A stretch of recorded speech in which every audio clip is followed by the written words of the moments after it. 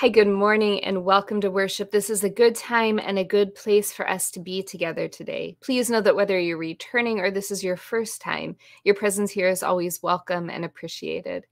Our worship service today includes communion, and so in these moments before we begin, I invite you to gather whatever it is you need for communion right where you are today: bread, wine, cracker, grape juice, water, and to have it with you for that portion of worship.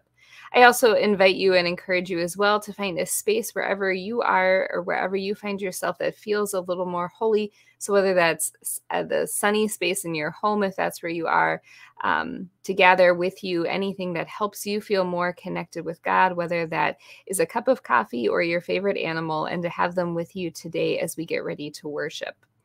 Our service for today's Stories of Our Faith continues the series that we began last week.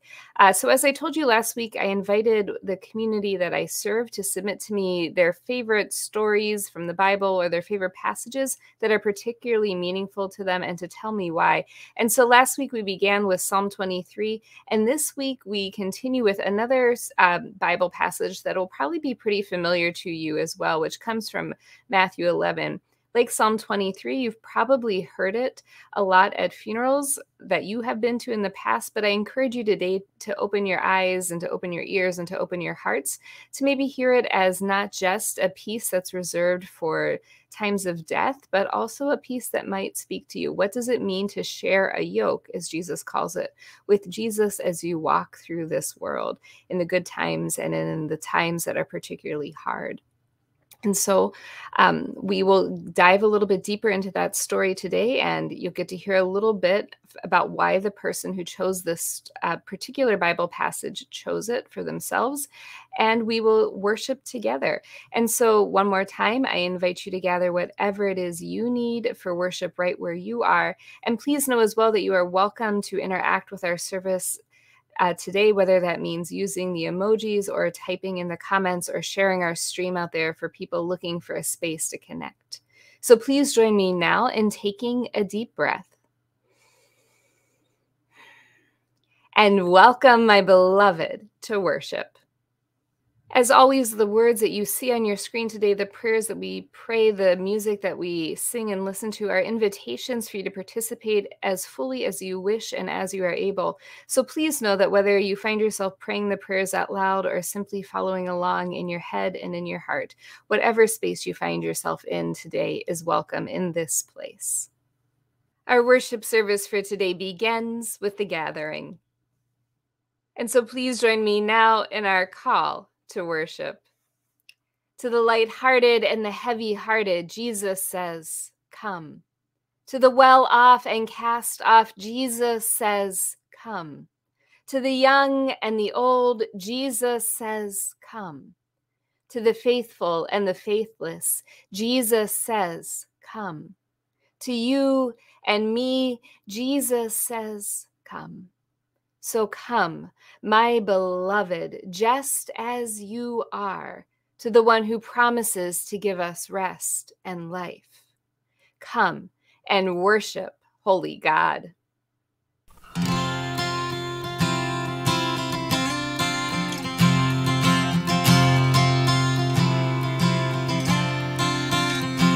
All are welcome in this place.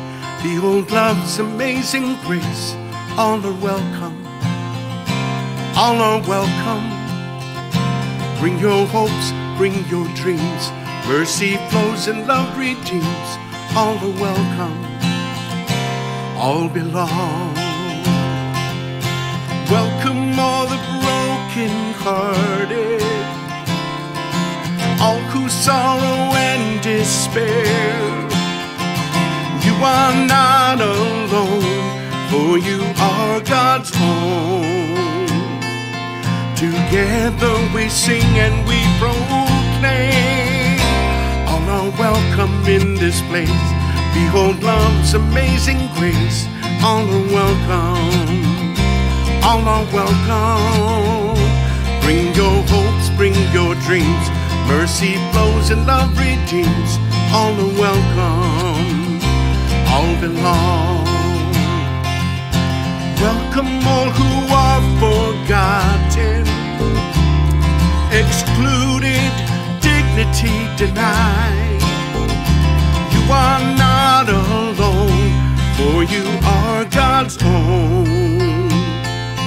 Together we sing and we proclaim, all are welcome in this place. Behold love's amazing grace. All are welcome, all are welcome. Bring your hopes, bring your dreams. Mercy flows and love redeems. All are welcome, all belong. Welcome all who work for justice, bringing hope, charity, and peace. You are not alone, for you are God's own. Together we sing and we proclaim, all are welcome in this place. Behold love's amazing grace. All are welcome, all are welcome. Bring your hopes, bring your dreams. Mercy flows and love redeems. All are welcome, all belong. All are welcome, all belong. All are welcome, all belong. All are welcome, all belong. All are welcome, all belong.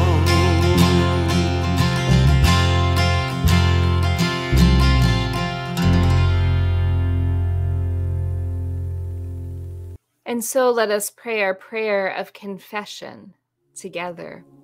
Gentle God, you invite us from wherever we are and however we are to come and still our restless souls. You sing a song of peace to silence our noisy hearts. You remind us that your way is gentle, that your rhythm in this world is one of unforced grace.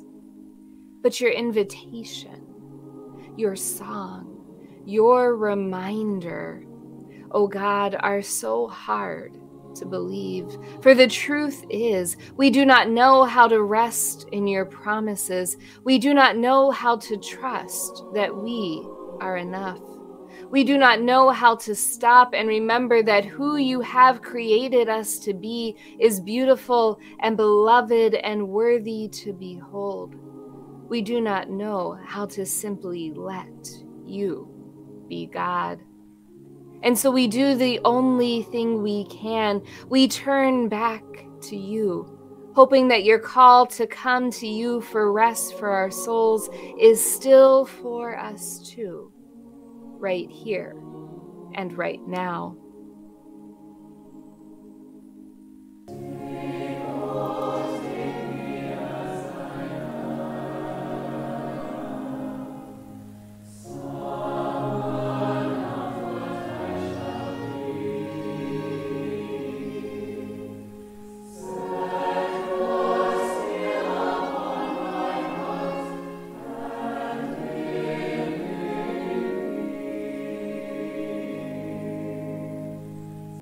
Spirit of rest, we confess to you and to each other we are tired and weighed down.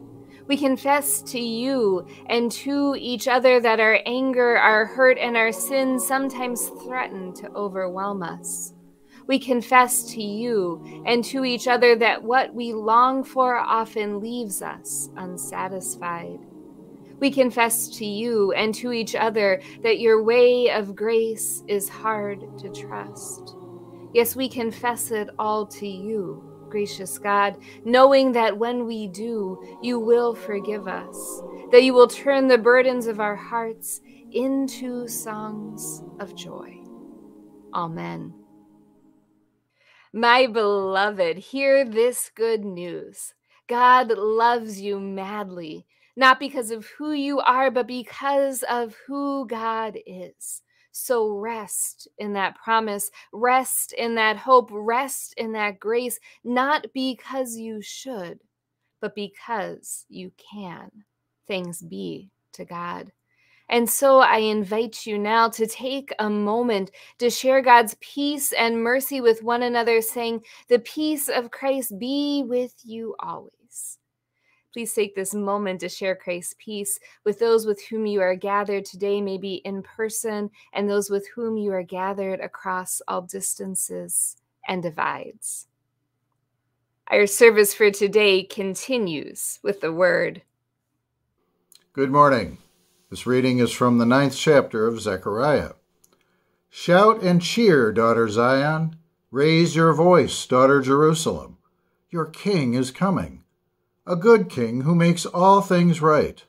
A humble king riding a donkey, a mere colt of a donkey.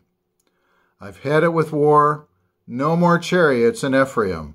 No more war horses in Jerusalem. No more swords and spears, bows and arrows. He will offer peace to the nations, a peaceful rule worldwide from the four winds to the seven seas. And you, because of my blood covenant with you, I'll release your prisoners from their hopeless cells. Come home, hope-filled prisoners. This very day, I'm declaring a double bonus. Everything you lost returned twice over. Word of God, word of life.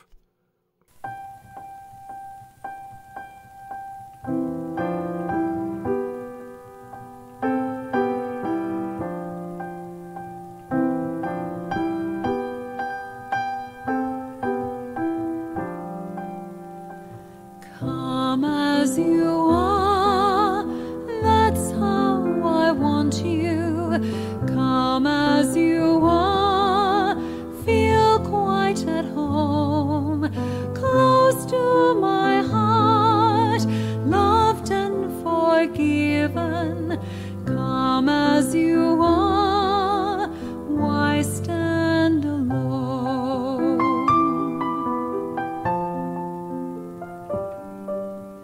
No need to fear, love sets no limits.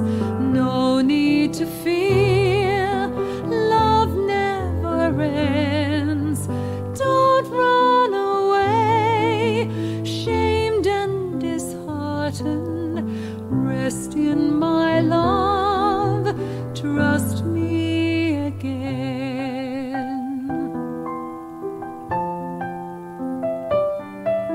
I came to call sinners, not just the virtuous.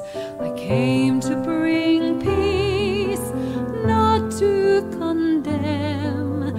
Each time you fail to live by my promise, why do you think I'd love you the less?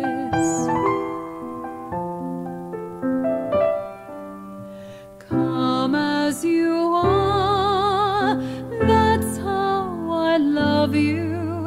Come as you are, trust me again. Nothing can change the love that I bear you. All will be well, just come as you are.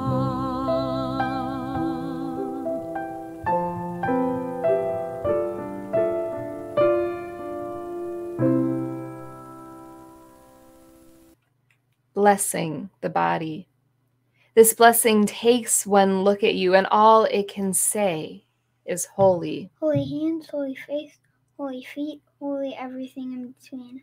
Holy even in pain, holy even when weary. In brokenness, holy. In shame, holy still.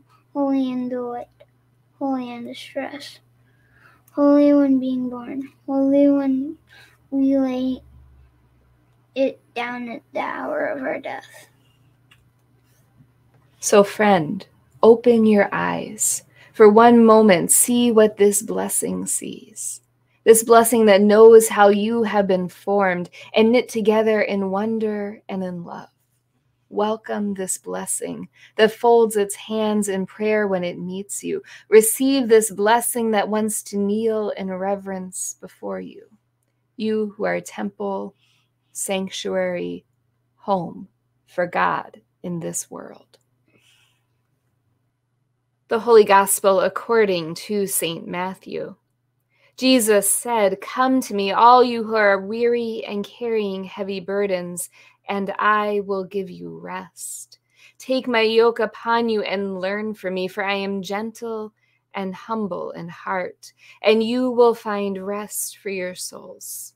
For my yoke is easy and my burden is light." This is the gospel of the Lord.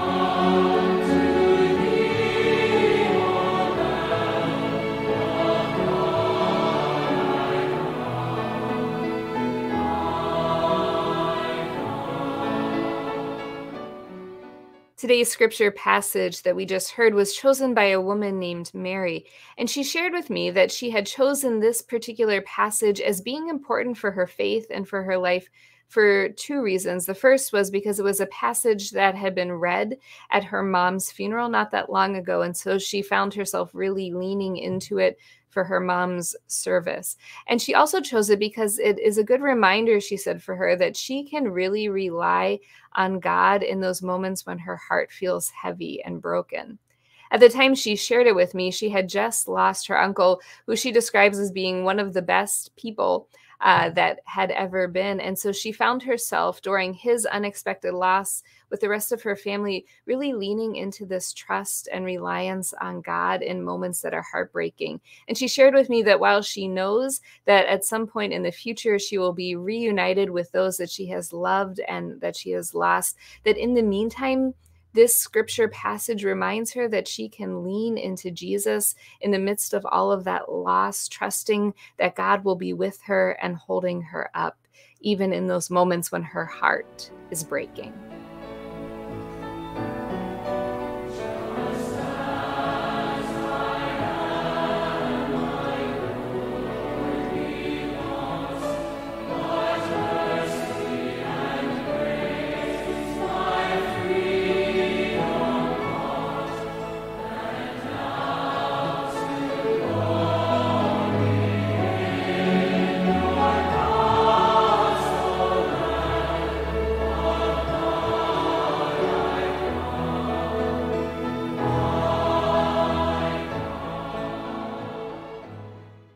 Grace and peace to you, my beloved, from the one whose way is gentle. Amen. There are some biblical texts that as a pastor I get asked to preach on over and over, especially at funerals. And this text from Matthew's Gospel this morning is one of them. Now, this could be because I am pretty sure that somewhere close to the church I serve is a billboard that I have yet to find with my picture and phone number on it that says something like, "For a good funeral, call."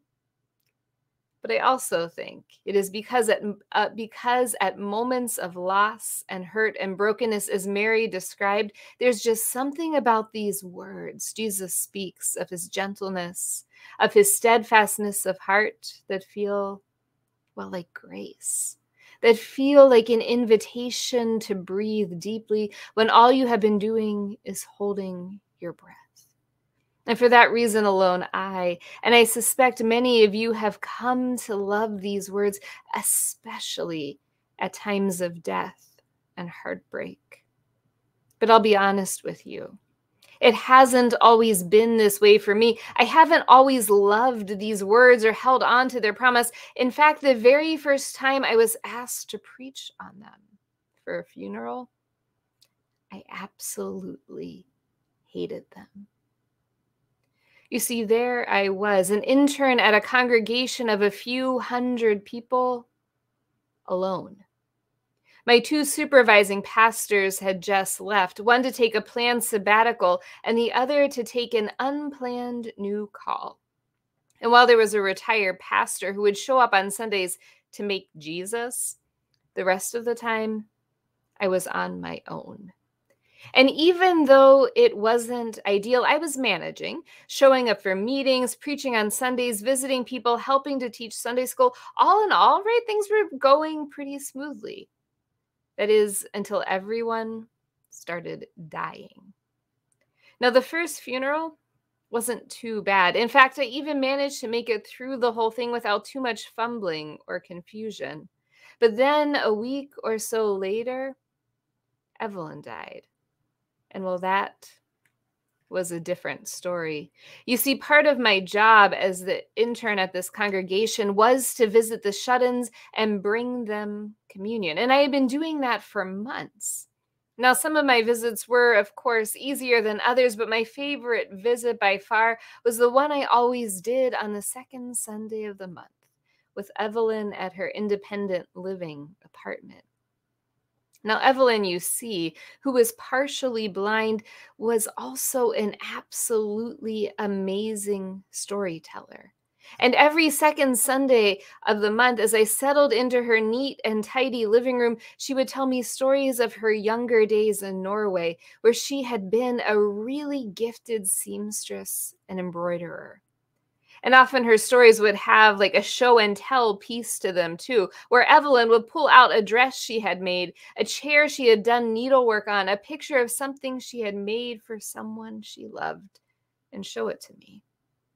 Occasionally, she would even take out from behind her chair her basket of yarn and knitting needles and absent-mindedly knit, as she told stories of her childhood, of her first love, of her children, and what it was like for her arriving in America. Now, one Sunday afternoon, after having watched her knit for months without even having to look at what she was doing, I asked Evelyn if she could teach me. And with a delighted smile, she did, repeatedly showing me a few simple stitches and feeling mine with her fingers to see if they had turned out okay. Eventually, Evelyn even gifted me her own set of knitting needles, telling me as she handed them to me that she was really getting too old to knit that much more anyway. Although I suspect the real reason was because she knew I needed a lot of extra practice. And so when my phone rang, a week or so after my first funeral on my own, I was completely unprepared for the voice on the other end. "Hello?" I said as I answered. "Hi, this is June, Evelyn's daughter. I just wanted to let you know that my mom had a stroke and is in the hospital. My family and I were wondering if you could come and visit her." "Of course," I replied quickly, already walking out the door. Within a few minutes, I was in my car on the way to the hospital without a clue as to what might be waiting for me there. And so when I finally found Evelyn's room and saw her entire family gathered around her bed, I knew what I was going to find wasn't going to be good. So making room for me around the bed, I finally saw Evelyn, or at least what was left of her. For the body in the bed, all twisted up like someone had taken her and wrung her out like a dishcloth, was nothing like the Evelyn I knew. And even though this Evelyn-like person had her eyes wide open, staring straight ahead, the light and the life that had made Evelyn was no longer there. So putting on my pastor face, as I like to call it, I prayed with Evelyn's family, anointed her body with oil, commended her to God's care, told her she was deeply loved, and through my tears, made my way home. And then I waited for the call I knew was coming. Except it didn't. At least not that day, or the next day, or the one after that either. In fact, it took almost 2 excruciating weeks for my phone to finally ring to tell me Evelyn had died. And what should have been a quick and painless death wasn't. And everyone, including me, was exhausted. And so a couple of days later, I sat down with Evelyn's family to plan her service. And of course, the text they chose for her funeral was the same one we heard this morning from Matthew's gospel, about Jesus's yoke, about his light and easy burden. And while I smiled and nodded at the choice with Evelyn's family, the moment they left my office, I could feel my anger boiling up inside of me. I mean, how in the world could this family, who had watched and waited for 2 weeks while the shell of their mother lingered in this world, choose a text like this one? And not just that, but how could Jesus even dare to speak these words? How could he, in this moment of heartbreak, ask us to do just one more thing, to take his yoke, his work, his life, his ministry upon us, and then pretend like that when we did, that it was going to make everything else in the world so much easier, as if walking through places of hurt and death with something else wrapped across our shoulders would somehow lighten the burden of grief and loss that we were carrying. And so in a fury, I got up and slammed my office door shut and headed out into the world, leaving that yoke behind me in the building, trying to forget it even existed. But I couldn't. For 2 short days later, I found myself at the funeral home kneeling in front of Evelyn's body. And those words that I had done my best to forget, that yoke I had left behind, it all came rushing back at me. But this time, instead of making me angry, instead of making me wonder how a yoke that led to the cross could ever be easy, these words, they calmed me.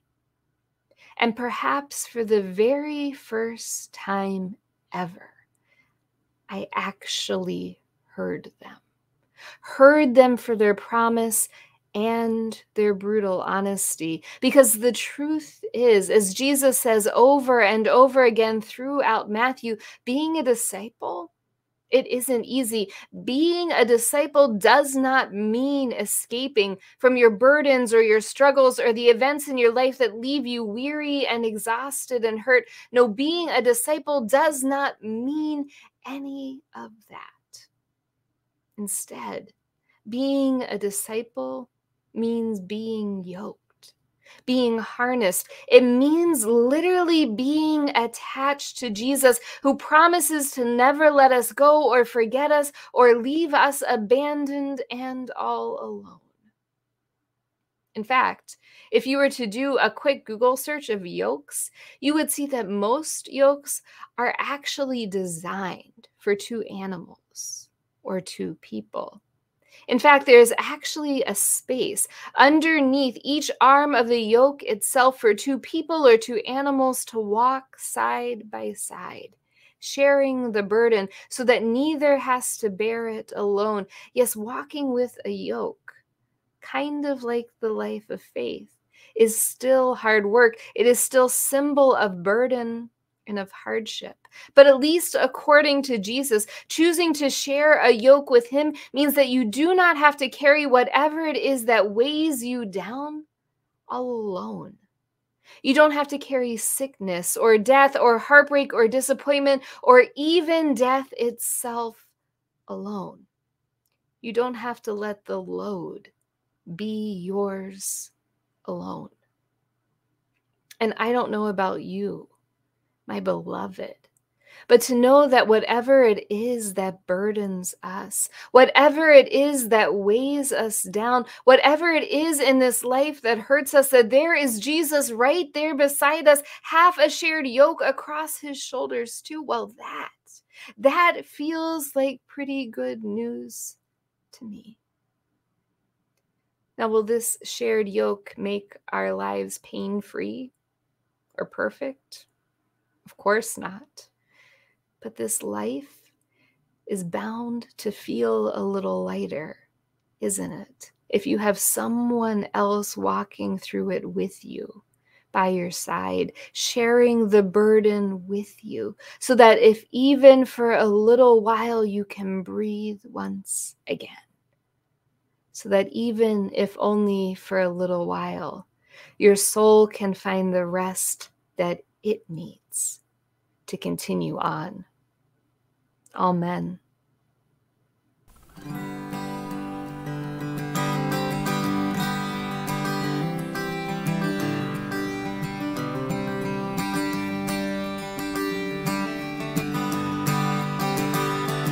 I heard the voice of Jesus say, "Come unto me and rest.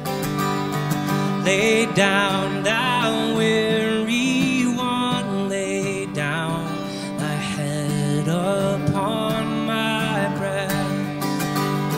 So I came to Jesus as I was, weary, worn, and sad.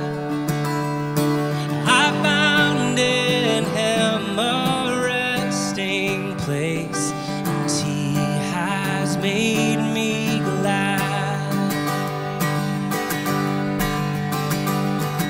I heard the voice of Jesus say, "Behold, I freely give the living water, thirsty one, stoop down and drink and live." So I came to Jesus and I drank of that life-giving stream. My thirst was quenched, my soul revived, and now I live in him. I heard the voice of Jesus say, "I am this dark world's light. Look unto me, thy morn shall rise, and all thy days be bright." So I looked to Jesus and I found in him my star, my sun. And in that light of life I'll walk till traveling days are done. And in that light of life I'll walk till traveling days are done.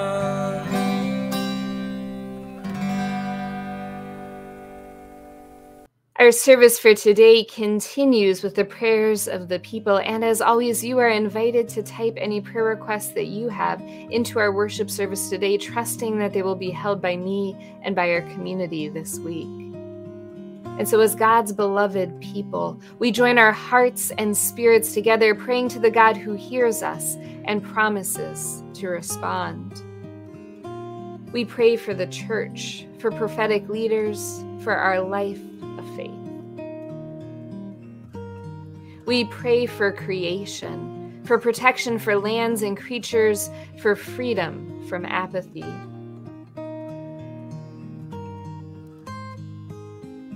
We pray for nations, for leaders who act with justice and equality, for love for our neighbor.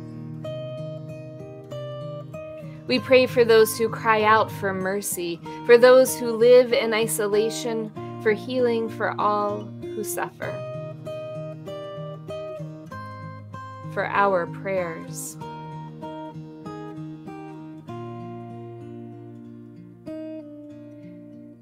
We pray for those who have died in faith, comfort for those who mourn, and for the promise of resurrected life. Gentle God, receive these prayers and those too deep for words. Show us the easy yoke of faith so that we, like our prayers, may rest in you. Amen. Our service continues with the meal. God feeds us with the presence of Jesus Christ. And so let us pause to offer all of who we are and all of what we have to the one who satisfies the need of every living thing. And so the Lord be with you. And also with you. Lift up your hearts. We lift them to the Lord. Let us give thanks to the Lord our God. It is right to give our thanks and praise. With hearts filled with joy, we bring our praise to you, God of rest. For through Jesus you came down to be with us and to show us your way of rest and grace. As we come to you around this table, may the peace and welcome we find here make us restless to serve one another and to create communities of justice and mercy in the world, so that when that day finally comes and we are gathered together with all of those who have found their rest in you, we may sing out with joy for your yoke of gentleness and your ways of grace. God in community, holy in one. Amen. And so as we do in our places what you did in an upstairs room, send down your Holy Spirit on us and on our gifts of bread and wine, that they may become for us your body as we become yours. For among friends gathered round a table, Jesus took bread and broke it and said, "This is my body, broken for you." Later, he took a cup of wine and said, "This is the new relationship with God made possible because of my death. Take it, all of you, to remember me." Amen. And so gathered into one by the Holy Spirit, let us pray as Jesus taught us. Our Father, who art in heaven, hallowed be thy name. Thy kingdom come, thy will be done, on earth as it is in heaven. Give us this day our daily bread, and forgive us our trespasses, as we forgive those who trespass against us. And lead us not to temptation, but deliver us from evil. For thine is the kingdom, and the power, and the glory, forever and ever. Amen. So taste and see that the Lord is good. This is the body of Christ given for you. This is the body of Christ given for you. Amen. And this is the blood of Christ shed for you. Blood of Christ shed for you. Amen. And so may the body and blood of our Lord and Savior Jesus Christ strengthen you and keep you in his grace. Amen. Our service for today concludes with the sending.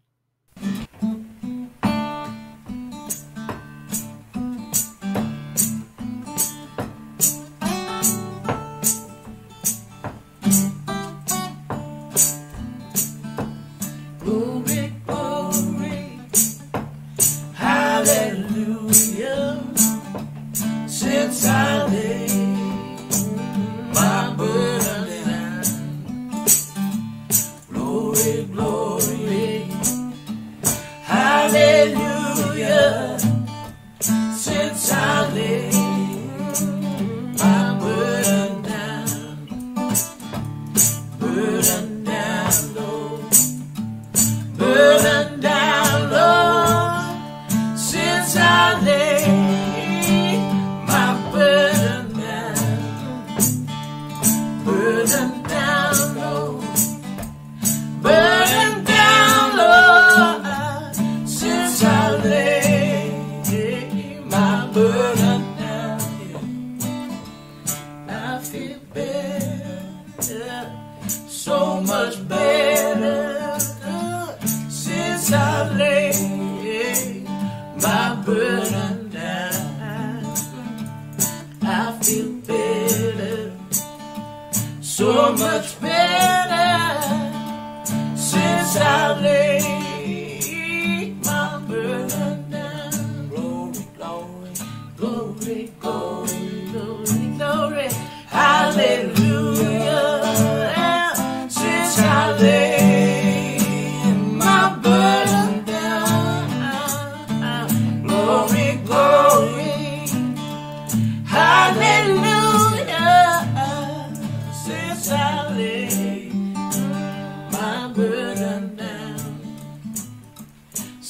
I lay my burden down.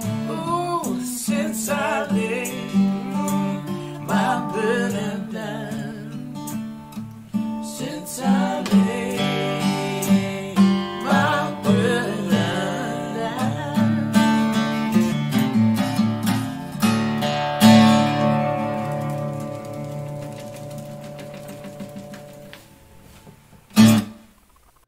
And so a blessing for all of you. Go now listening for Christ's voice. Take his yoke upon you and learn from him. Walk with him in his ways. Be rest for those who are weary and hope for those whose burdens are almost too heavy to bear. And may the God who feels compassion for all lead you into the unforced rhythms of grace, so that you may come to live a life of gentleness and love always. Amen. And so go in peace, my beloved, letting tenderness and goodness be your yoke and your guide. And thank you so much for worshiping with us this week. And I cannot wait to worship with all of you again soon.